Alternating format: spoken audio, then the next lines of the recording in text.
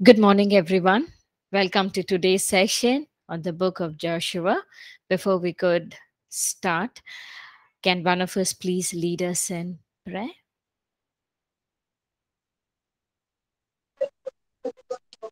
Wonderful Heavenly Father, we come to you in the name of Jesus. God, we thank you, we praise you, we bless your name. Daddy, for you are good God. We ask you, Daddy, as we have gathered here to study your word, help us to understand it better. Help us open our eyes of understanding. Give us the spirit of wisdom and revelation that we may know your word. Lord, we bless you and we thank you.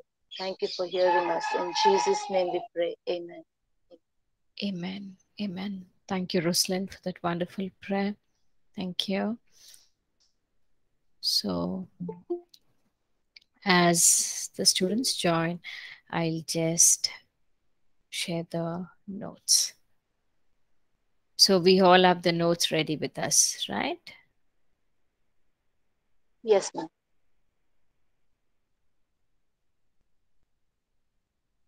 Okay. So, today we're going to study on the book of Joshua. Even before we could study the book of Joshua, I would like to let you know about the books that we studied before. What are the books that we studied from the Pentateuch?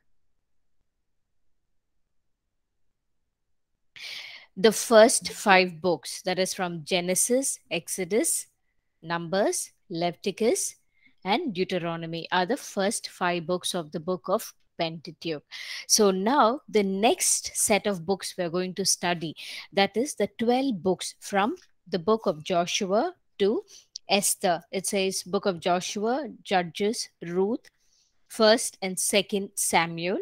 Then we have first and second Kings, first and second Chronicles, Ezra, Nehemiah, and Esther. So these are called as the historical books. The Pentateuch introduced to us the birth of Israel and its formation. And from Joshua to Esther, we see how Israel's history resumes from where the Deuteronomy is left, covering about 800 years of Israel's history. These 12 books will tell us about the conquering and possession of this promised land, Canaan, under the leadership of Joshua, and also the reign of different judges during different judges of each moment. And we also see the darkest days in Israel history as we study these books, and we'll see the establishment of kings coming in. So these 12 books will introduce the first king. The first king was Saul, and followed by David, and after that the followed by Solomon. And later we see the division of Israel into the two kingdoms, northern kingdom and southern kingdom. And we see different kings ruling the respective kingdom. And then there's a fall of the northern kingdom to Assyria, and they get into the exile. And we see the southern kingdom fall into Babylonian, and we see how they return to Jerusalem under the leadership of men like Nehemiah and Ezra. So let's get ready as we study each book, and we get to study the how God leads them, and how God fights the battle. Especially today's book that we're going to study on, the book of Joshua, we see how God fights the battle. Literally, when we read the scripture saying stay still, the battle belongs to the Lord, is literally so. So we'll see how this book of Joshua unveils itself to us and what the Lord teaches us today. Okay, it's not me, it's the Lord who speaks in and through me. Okay, so who's the author of this book? Who's the author of this book?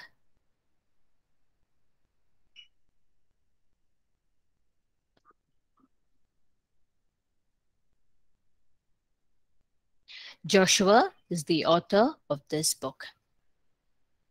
Okay, so Joshua died in about 1390 BC, and the scholars believe that Joshua would have written before his death in the hometown where he stayed in the land of Timnath, Sarah, or the Bethel where the priests, the Levites, stayed. The last few chapters, because was recorded during this time is last days, I guess. So some of the scholars say maybe Phineas wrote, or one of the priests would have wrote the last few chapters of Joshua. Okay, with this we will go to the introduction of Joshua. So Joshua's original name was Hosea, which means salvation. In the book of Numbers, chapter 13, verse 8, it's been recorded that Moses evidently changes his name to Yehoshua. In Numbers chapter 13, verse 16, it says that Moses changed his name from Hosea to Yehoshua. Hosea means salvation, and Yehoshua means Yahweh is salvation. Yahweh is salvation. It is also known as Jehoshua. Joshua. One second. I'll just admit some of our students who have joined us now. Okay. Okay, which means God is salvation. And you see, it is later Yehoshua is also called as Yeshua. Yeshua in Hebrew, it is shortened from Yehoshua to Yeshua, and that's how Joshua is, the name Joshua has come. And the Hebrew equivalent to the Greek name is um, Istios. I'm not very sure how I spell the Greek name Istios, which also means Jesus. Okay, Yeshua in Greek is called as Isos, or Isios, which is called as Jesus. Okay, so after the 400 years of bondage in Egypt and 40 years the Israelites been wandering in the wilderness, we see that in the book of Deuteronomy. Just a short recap from where we left in the book of Deuteronomy before we proceed to book of Joshua. Wilderness, the people of Israel were finally ready to take possession of the promised land since the time of Abraham. So Moses passed on this pattern of leadership, of leading the Israelites to jo- uh, jo- uh, Joshua. We see that in Deuteronomy, the last chapter of 34. We see Israel was at the end of its wilderness warning, and now we see how Joshua takes it over. So Joshua had been a very faithful follower of Moses very closely for about 40 years. He has followed Moses closely, and he has learned a lot of leadership skills from Moses. You know, it is like hand-on training, what we say now. And also in the book of Exodus, we see Joshua being a military commander. For us to know little bit about Joshua even before we see him as a leader leading Israel. What is the background of Joshua? He was a military commander and he was a faithful follower of Moses.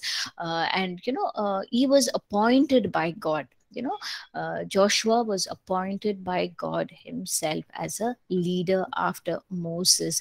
And in all the ways, Joshua proved himself very faithful, very strong, very courageous. So he was very important tasks were assigned to Joshua by Moses, and he always proved himself faithful. Whatever task was given to him, he actually did it well, which was pleasing God. Even when Moses had to send the 12 spies to the promised land to survey the land, though the 10 came with a negative report, only 2 came with a positive report. That is Joshua and Caleb. That pleased God. They had faith on God. They trusted God more than themselves. So Joshua fills both the responsibilities, being the leader and also being dependent on God. So with this, God chooses uh, God chose Joshua to be the next leader, and God asked Moses to anoint him and bless him, so that he can lead. Also, even before we could go, we will see what does our book say. What is the purpose of our the book of Joshua?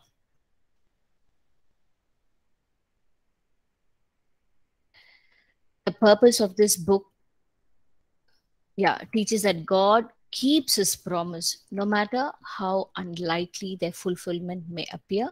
But God keeps his promise and he fulfills them despite the Israel's waver. And to show that God promises are fulfilled in giving the land to the nation. And the next point we see is to show that Joshua succeeded in conquering the land, and Israel takes the possession of the land with obedience. I'm just admitting some students who have joined in. Okay. And the unique features, we will go with this to the unique features. Joshua records, actually, it is not three memorable miracles, it is four. I will share the miracles with you. Okay. As we study at the end. So there are four miracles. Please make that correction in your notes. Joshua reveals that Gentiles were not necessarily excluded from God's plan under the dispensation of the Mosaic law. We see how Rahab, the Canaanite prostitute who joins the Israelite in, and also she's been mentioned in the, three places in the New Testament passage, and especially she also been recorded the genealogy of Christ. I think one of your mic is unmute.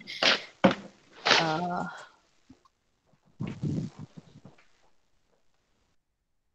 yes. Okay, and we see how Rahab has been mentioned in the genealogy of Christ, and also in the Hebrew, with regards to a faith in Hebrew chapter 11, where the heroes of faith is mentioned. Even Rahab is mentioned there, and we also see James talking about the good work that Rahab did in James chapter 2 verse 25. And Joshua records an important Christophany, that is the pre-incarnate of Christ appearing to Joshua as a commander of the Lord's army. We will look into it as we study the chapter wise. A comparison with the other books. So the one of the comparison is with the book of Exodus. Exodus records how God led his people out of the land of bondage, while Joshua tells us how God led his people into the land of blessing. And both the exit of Exodus and the entrance of Joshua involved a miraculous parting when Israelites, left Egypt. They crossed the Red Sea and entered they crossed the Red Sea to journey into the promised land. They went into the wilderness journey. And here, for the same Israelites, a new generation Israelites who wants to go to the promised land, crossing the river Jordan, which is a miraculous, again God made the water still, the river was still for them to cross. And both the books are not just literal in their discussion of exit and entrance, but there's a symbolic to it. Believers are spiritually taken out of Egypt, okay, that is a spiritual death, and brought into the Israel, which is the abundant of life, the salvation, the free gift of salvation, which is the abundant of life. And we see the keywords here, the keywords. We move on to the keywords, the word called possess. If you're doing a word study, okay, we see possessing the land. Possess, the word possess has been used many times in this book, 25 times. And inheriting the land, the inheritance, okay, God is giving the inheritance. The word inheritance has been repeated 59 times. And Joshua, his name has been repeated 169 times. And we see the strong and courageous. This is something that I added to it, so y'all can make a note in your notes. The word strong and courageous throughout the Bible, it's been repeated 25 times. The phrase is repeated 25 times, but God says four times, especially to the Israelites in the book of Deuteronomy once, in the Deuteronomy 31:23, and to Joshua, especially in chapter 1. Three times God repeats it again and again, again and again, to be strong and courageous. That is just to strengthen Joshua, because maybe Joshua was thinking, how will I lead such a huge generation of people? Because all these days, uh, Joshua was following Moses. With the help of Moses, he was doing everything. But now, as the leaders, now he has to take up the leadership. So God is asking him, be strong, be courageous. God is also going ahead. When we turn to chapter 1, Joshua chapter 1, let's turn to Joshua chapter 1. Again and again, God is affirming, very beautifully, God is confirming to Joshua, saying, as be strong in verse 6, chapter 1, verse 6. Be strong and of good courage, for to this people you shall divide an inheritance, the land which I swore to their fathers to give them. Again and again, he says, be strong, be courageous, and also, uh, I will be with you as I was with Moses. What a affirmation God is giving in verse 17. God is saying, only the Lord your God will be with you as he was with Moses. God is strengthening Joshua, saying that you have seen my power. You see how I led the Israelites with through Moses. Same way I will be with you. Same way I will be with you as I was with Moses. I will be with you. I will lead you. So this is very important, and a very good affirmation to strengthen, to make Joshua strong and courageous. God is helping him, and we see the conquest of the land was in the three stages. The central military camp, we see that the division of the chapters. Yeah, and we'll also in detail look into Joshua's life at the end of this chapter study. Okay, with this we will move on to the chapter study.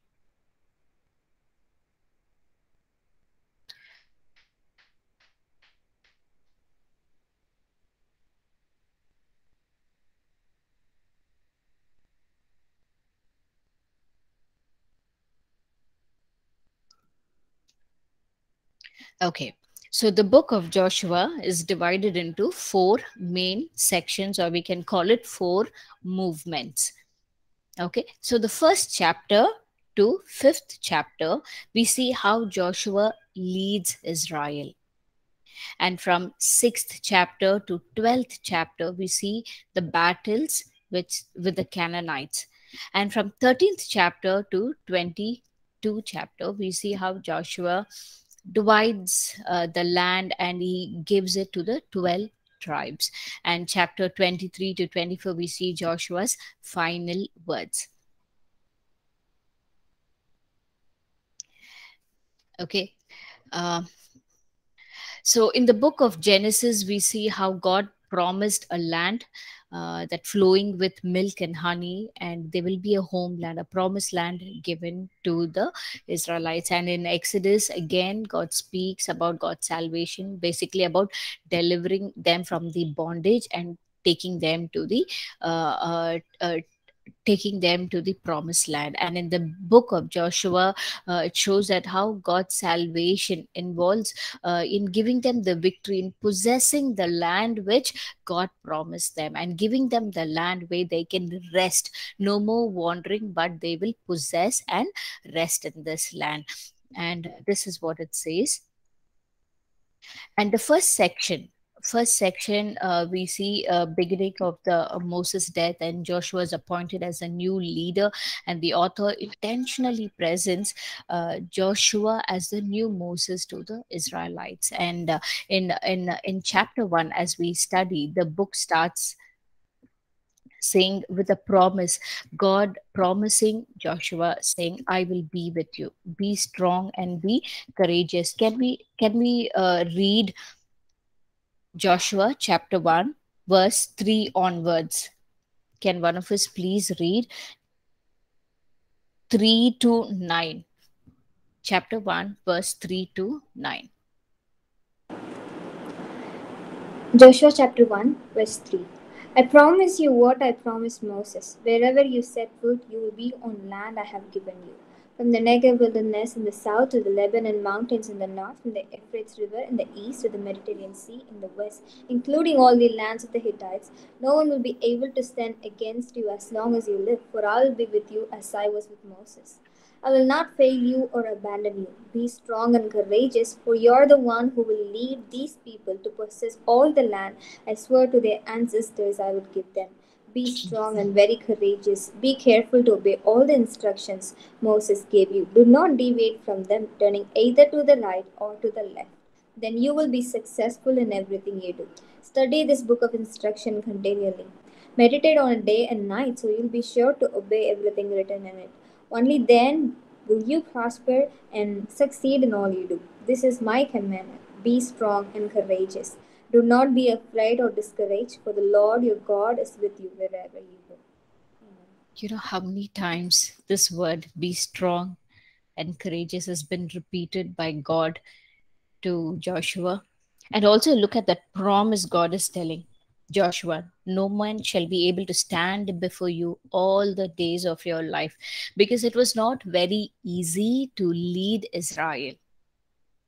It was not very easy to lead these Israelites, because they were, Joshua, by now he has seen the different moments with Israelites.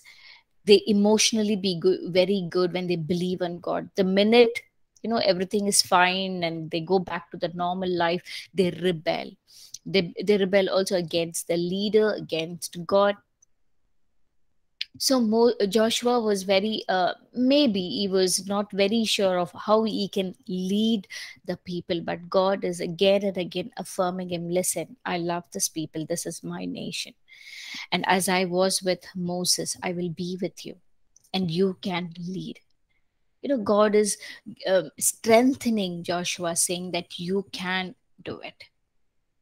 Today, the same promise God is giving to us, as God has called us to his work, to his ministry. Even we may be very apprehensive in leading. We are taking the back seat and saying, God, I will follow you. In fact, I did this. I said, Lord, I will just, you know, um, s- be good to you. Do not ask me to share about you or talk about you to anyone. Maybe many of us are like that. But today, God is asking us, or also affirming to us, saying the same promise that he gives Joshua, saying that as I was with Moses, I will be with you. Be strong and be courageous. I will never leave you nor forsake you. And if we have to be successful in our ministry, in our work, in our business, let's read Joshua chapter 1, verse 8. What does it say? The book of the law shall not depart out of our mouth, but shall meditate in it day and night. Why do you think that we need to meditate on this book day and night?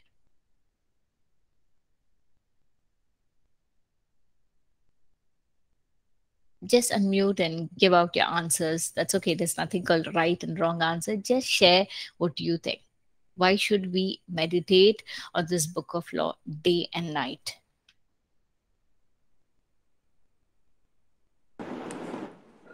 So that we will never forget. So that we will not forget what the Lord has done, all that He did for Israel. We'll start believing. Why should God do all supernatural things to Israel? So that they believe that the God is real, the God is leading them. During the day, God led them with the pillar of cloud, and in the night by the pillar of fire.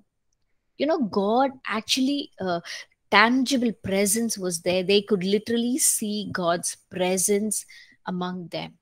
They could hear certain places. God enabled the Israelites to hear God's voice. They saw God providing them supernaturally the manna and the quail, and they saw how God, punished them when they actually they had to face the consequence of their sin when they rebelled against God. And they also know that a God is holy God. So, beginning of the book itself, God is instructing Joshua to tell the Israelites how they need to observe and keep the commandment. And it is so important. Only when they keep it in front of them, they will remember that God is holy, and they will lead a holy life that pleases God, and they will not do certain things that displeases him. Okay, so that they will be successful, they will be prosperous. Any battle that they fight, God can bless them. So not only then, even now to us, when we do things please God, we see God give us success. We see God's grace over our life, over our ministry, over our business, over our work. So let's see God in all our ways. All our ways. Okay. So as we study, we'll see, we will move on to chapter 3 to 4. We see Joshua leads all the Israelites across the Jordan River into the land. And how did he lead them? Again, there's a supernatural thing.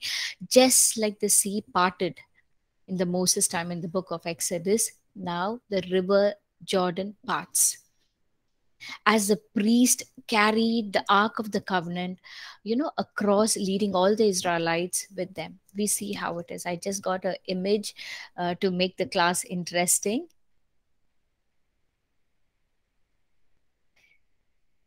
The scripture records the minute the priest, okay, the priest, priest's feet touches the water, the river parts.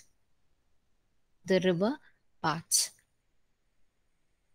So one side where the flow is, the water is standing as a heap. The other side, because there is no flow, the land is dry, so that the Israelites can cross from the wilderness to the promised land.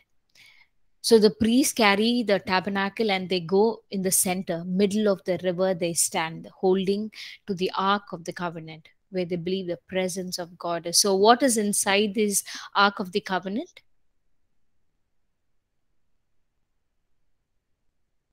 There are three things inside the Ark of the Covenant. I had got it, but I could not share it with you all before. Okay, so there are three things God asked to keep.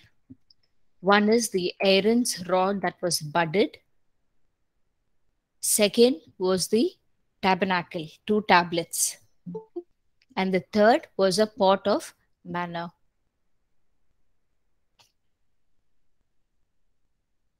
Was kept inside this Ark of the Covenant, and they carried it everywhere they went. Everywhere they went. So also I wanted to share, this Ark of the Covenant was made with pure wood, and also it was covered by pure gold, saying that this also denotes that, Jesus was 100% man and 100% God.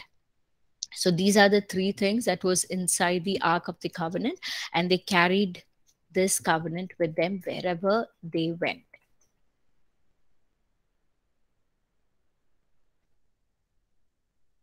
Yeah. So the covenant, the priests carry the covenant. They're standing in middle of the river, and they allowed the Israelites to pass.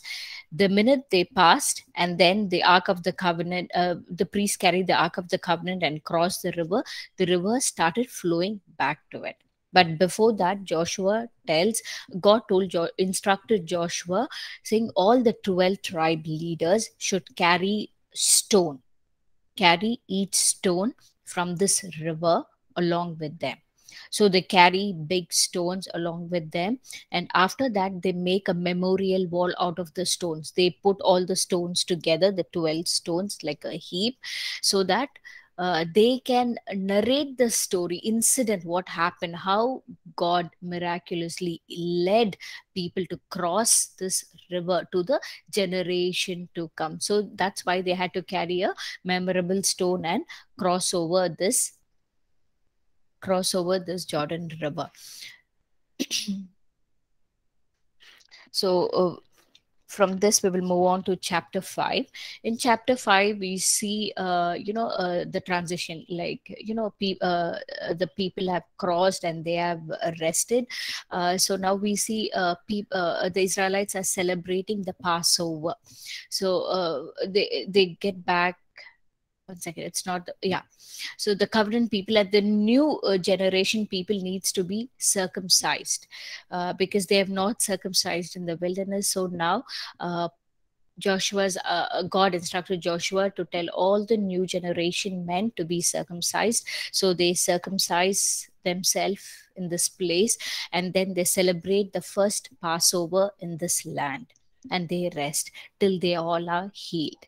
And after that, they move forward. They prepare themselves to conquer this land, which is that first battle they face.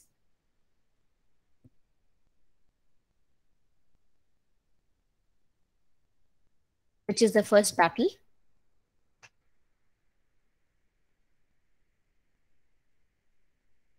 To possess the land, which is the first battle that they face to possess this promised land? The war, Jericho. The wall of Jericho, yes. So Moses is preparing the Israelites, with the instruction of whatever he has received from God. He prepares them to go and get over this land. So he prepares them, he tells them the instruction how God is leading them. They need to, in chapter 6 we see how God is instructing Joshua. Can any of us read from chapter 6 verse 2 onwards?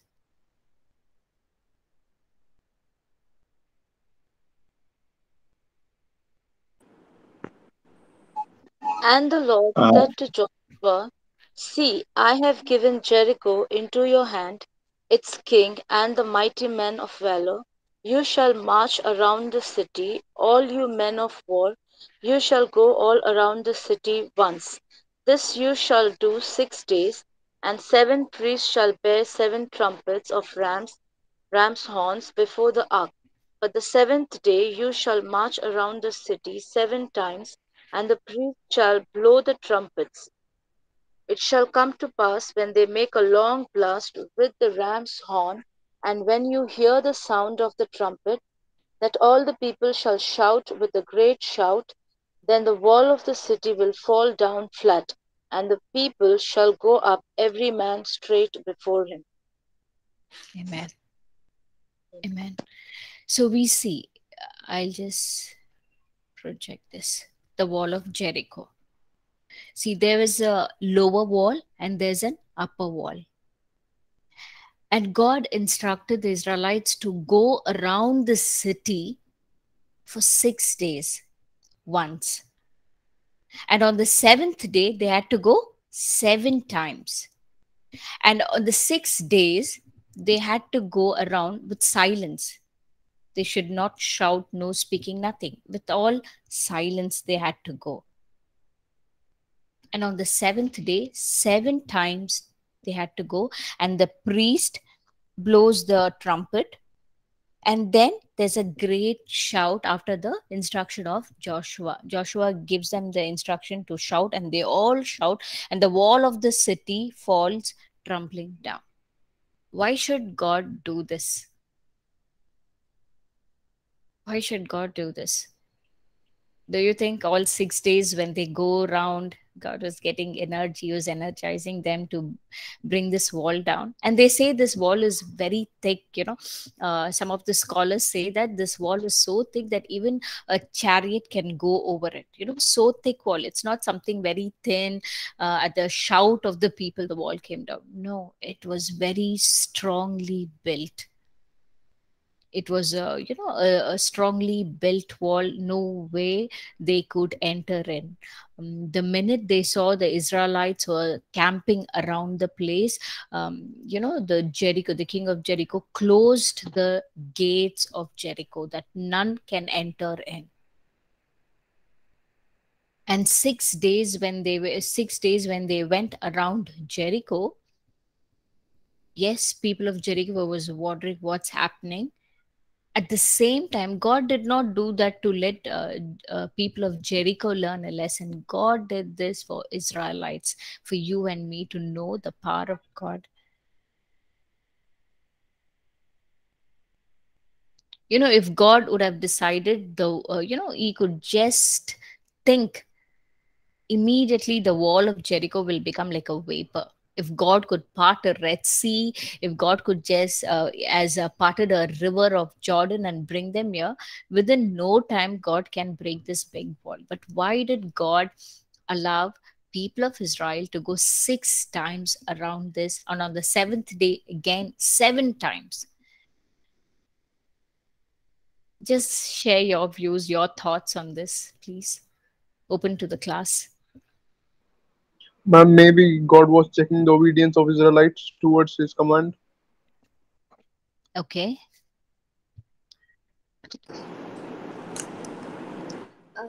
Maybe God wants them to know how powerful He is, that nothing is bigger to Him. Okay. Anyone else?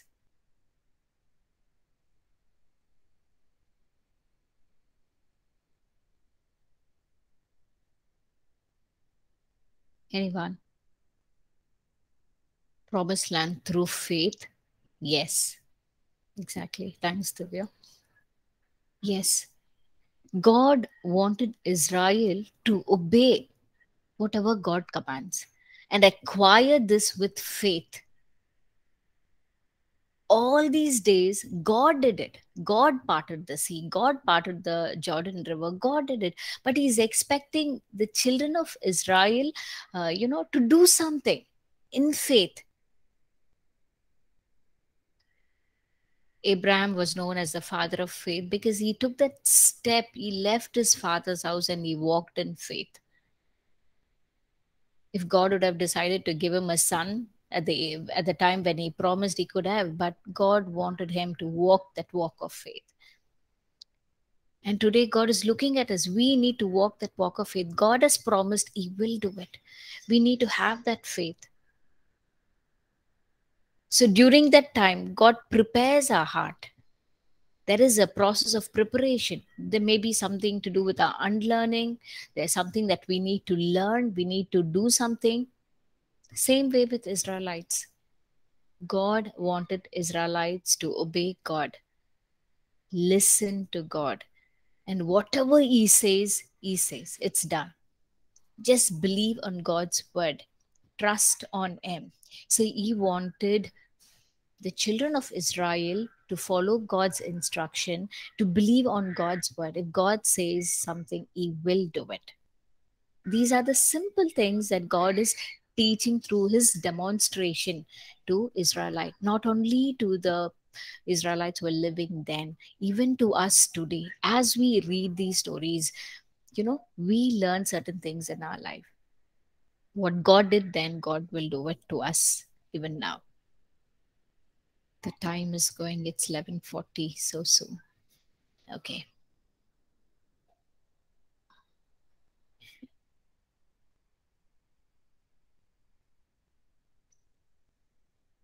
The wall of Jericho was complete dependence on God. We see it has been recorded in Psalms 44:3. For they did not gain possession of the land by their own sword, nor did they by their own arm save them. But it was God's right hand, your arm, and the light of your countenance, because of you favored them. It was God who did it. When they dependent on God, God gives us the victory. And even in Deuteronomy chapter 31, verse 3 and 6, we see Moses prophesying it to the children of Israel, saying, the Lord your God Himself crosses over before you, He will destroy these nations from before you, and you shall dispossess them. Joshua himself crosses over before you, just as the Lord has said. Be strong and of good courage. Do not fear nor be afraid of them, for the Lord your God, He is the one who goes with you. He will not leave you nor forsake you. These are the words of Moses. Same words God is telling to us today. As I was with them, so I shall be with you. No matter what type of wall we have front of us, in our ministry, in our work, in our family life, in our career, for each of us, different circumstance or situation, whichever we are facing as the wall of Jericho, it will come trembling when we obey God, because the scripture says the battle belongs to God. As I was reading and studying on this book, God was teaching so much. Sometimes we strive, we work hard, we say that, yes, Lord, I have faith in you, but I also need to do my part. Yes, you have to do when God instructs you, but there are some battle where God says the battle belongs to the Lord. Be still. So what is required here? Our faith on God, our trust on God, our complete dependence should be on God. And God moves the mountain. God breaks this wall. Nothing is impossible with Him, no matter how big fortress can be in front of us. God is all powerful. Let's not exaggerate. Let's not exaggerate the problem or the difficult situation which is front of us, because God is bigger than that. There's a saying, God is bigger than the mountain that we have in front of us, ahead of us. Okay, let's trust on Him and His power. And we also see there were two battles fought in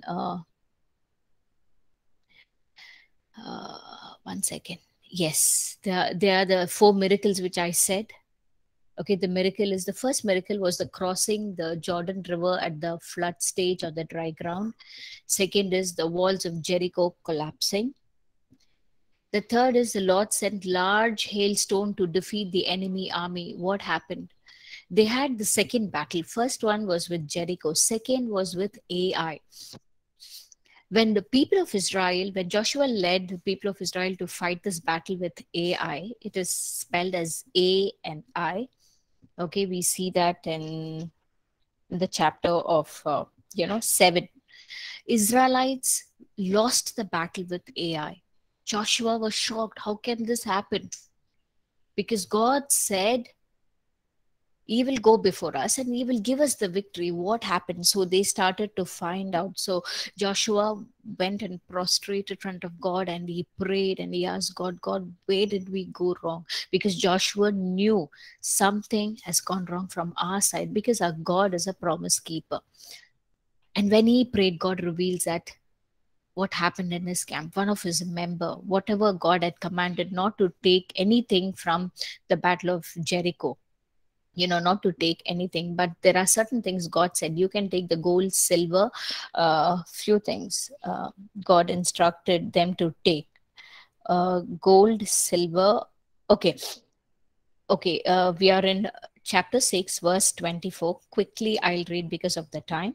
But they burned the city and all that was in with the fire. Only the silver and gold and the vessels of bronze and iron they put into the treasury of the house of the Lord.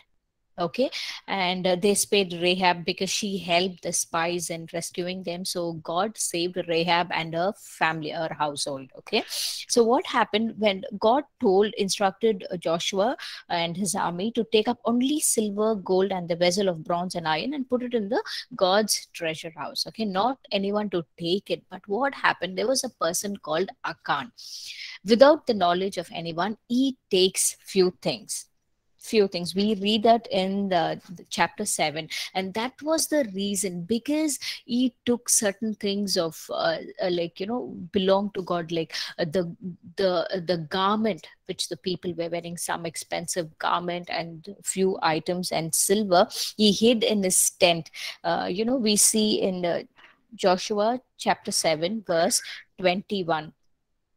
He has taken the beautiful Babylonian garment, 200 shekels of silver, and a wedge of gold weighing 50 shekels, and he covered it over them and he hid it in the earth, middle of his tent.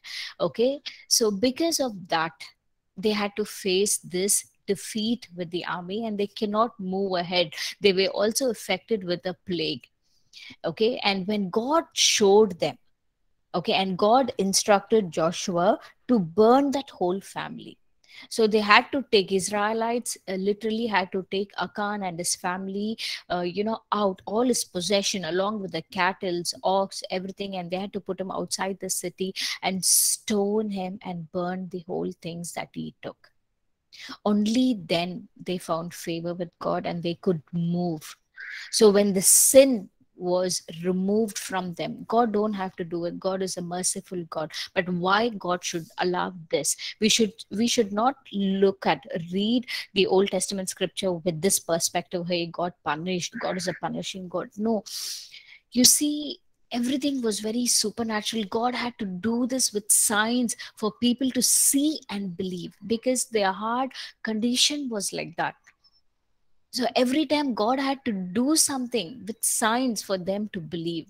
So God to bring a holiness in among the Israelites, God to make the Israelites to listen and obey to God's command, God had to bring this judgment upon the people who rebelled against God.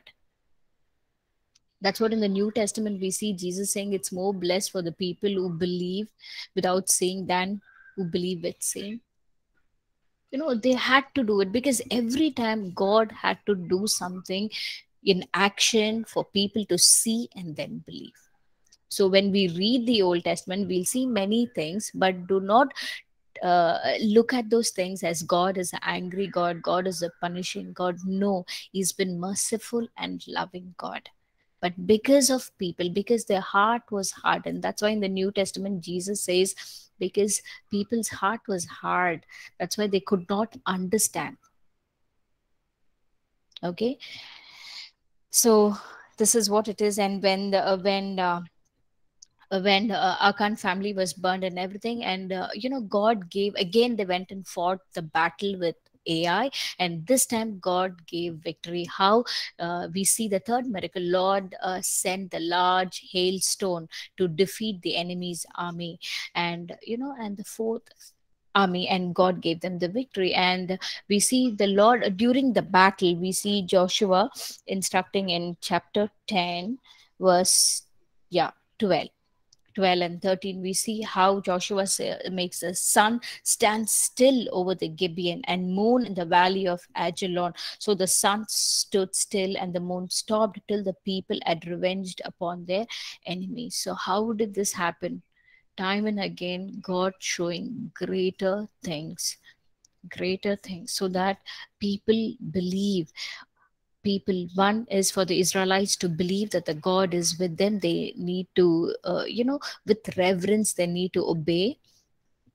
And also for the other people, the other kingdoms who are around, to know and fear that God is with Israel, and we cannot stand against the God of Israel. Though Israel may be small in number, but there's a powerful God who is with them. So people feared. These battle brought fear into the other kingdoms. So many of them did not fight with Joshua. They went with peace treaty, and allowing them to possess the land. So this is what the Lord did. And also we see in verse 14,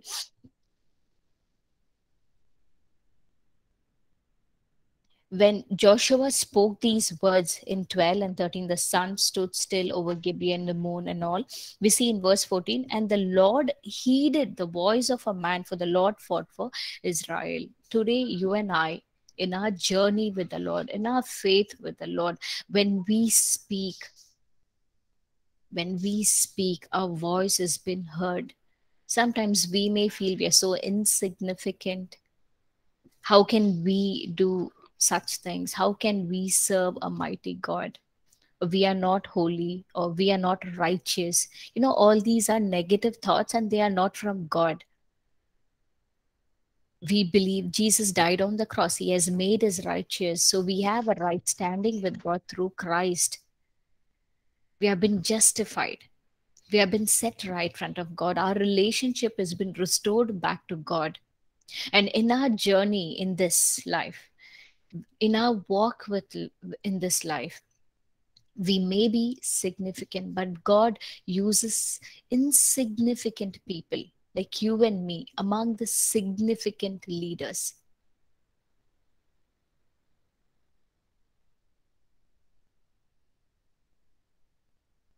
There may be mighty king those days. There may be big army, but God led Israel. They were small, but they had a powerful, all-powerful God with them, backing them up.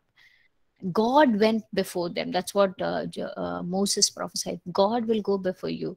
Same way we see in the crossing of the river Jordan, they carried the tabernacle. The presence of God went. The minute the priest stepped into the water parted because the presence of God was there. Same way, we have the presence of God. Again and again, I would like to remind us that John chapter 14, verse 16 says, the Holy Spirit who abides in us is forever. So the Holy Spirit is the presence of God who is in us.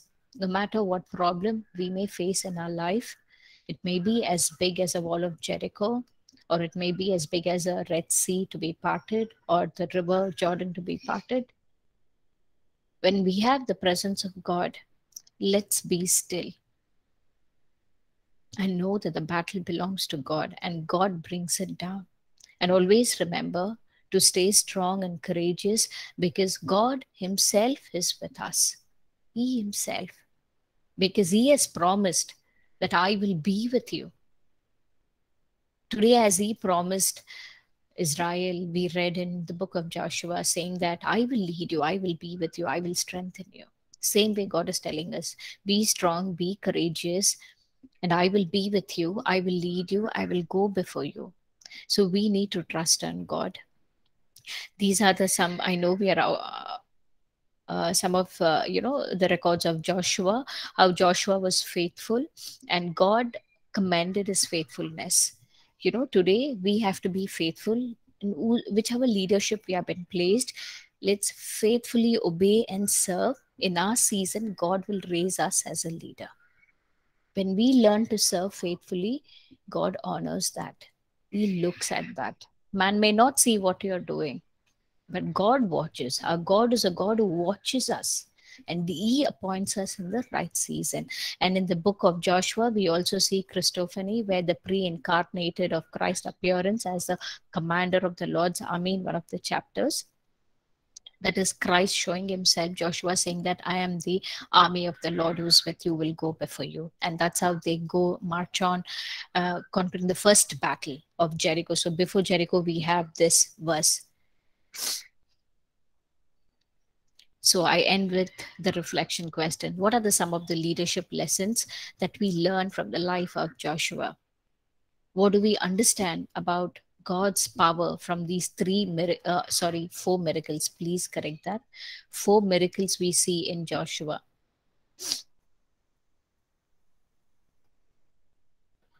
We see in Joshua, how does our understanding of God's power help us in our everyday life?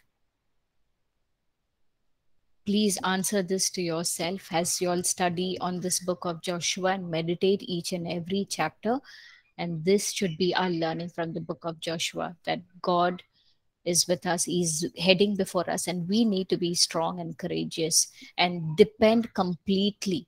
When the complete dependence on God, we'll see the victory of God in our life. Okay. With this, we will end this class with a word of prayer. Dear God, we thank you, we praise you, we love you, we honor you. We thank you, Lord, for every promise that you have given us. Thank you, Lord, that you will be with us. You will never leave us nor forsake us, but you will be with us and you will lead us, Lord.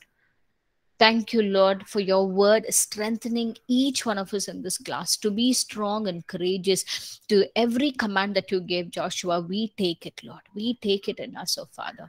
Every battle that is ahead of us to possess, to fulfill your call, your purpose in our life, Lord, we surrender it to you. because knowing that the God who fought for Israel then, the same God will fight for us now. Thank you, Father, for this battle belongs to you. Thank you that you are leading us and guiding us. Thank you, Father, for the strength and courage that we have in you. In Jesus' most precious name we pray. Amen. Amen. Thank you, class, for joining in today. I hope this class was a blessing and you'll learn some insights from this book. Did Yes, you? ma'am.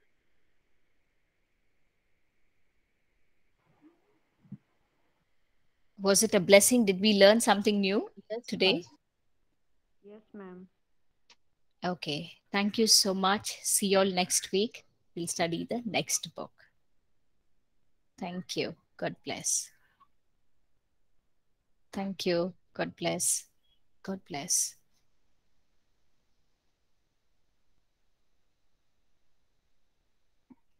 Thank you. God bless. Sid, you have a question. Okay, I'm just saying it. The Ark of the Covenant got lost as after 587. Can you do a small research, Sid, on that and get back to us in the next class? Okay, it is a good question. Thank you so much for asking. But when we do our research, we learn better. Okay, I wanted Sid you to research on this and get back to us in the next class. So I'll keep the last 10 minutes next class for the time of discussion. Is that okay?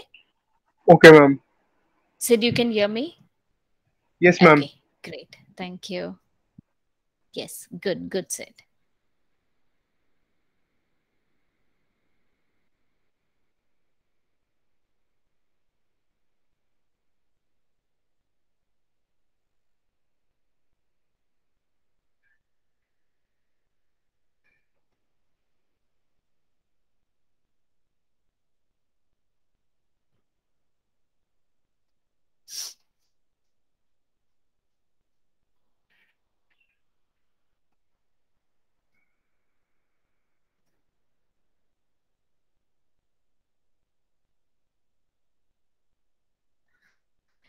Thank you. God bless.